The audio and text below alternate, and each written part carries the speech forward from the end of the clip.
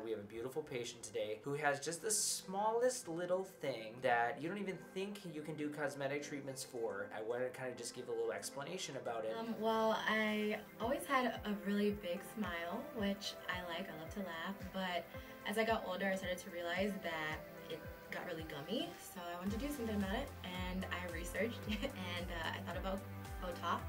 We call Gummy Smile and Dimpled Chin. She's done this in the past and it's really helped. Those two areas, even though they're so subtle, they make it look an overall balance, harmony, and difference in how someone looks at themselves. Because when you smile, one smile, great, beautiful teeth, beautiful lips, but you can see the gum line.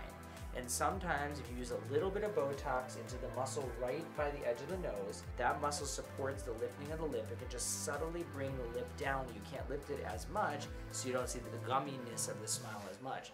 The other thing with the chin, when you smile, some people get a little pebbly chin.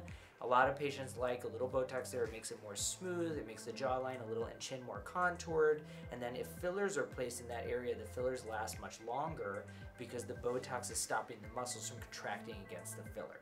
I know it seems like it's so minimal, but it makes a huge impact, okay? That's it. So it's not that painful, right? Not too bad. Good. It's like a horsehair needle. It's very small, but we're going to really see the outcome in the next few weeks. So I'm excited for her.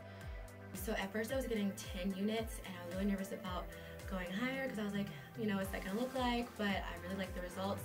I feel very natural, and a lot of times when my smile would get really gummy, I could feel the lip rising. And I can't feel it now, and it doesn't feel uncomfortable. I feel like with the Botox, it almost helps for my face to not elongate as much too when I smile. It's almost a little more even if it's just a hint, but I like it.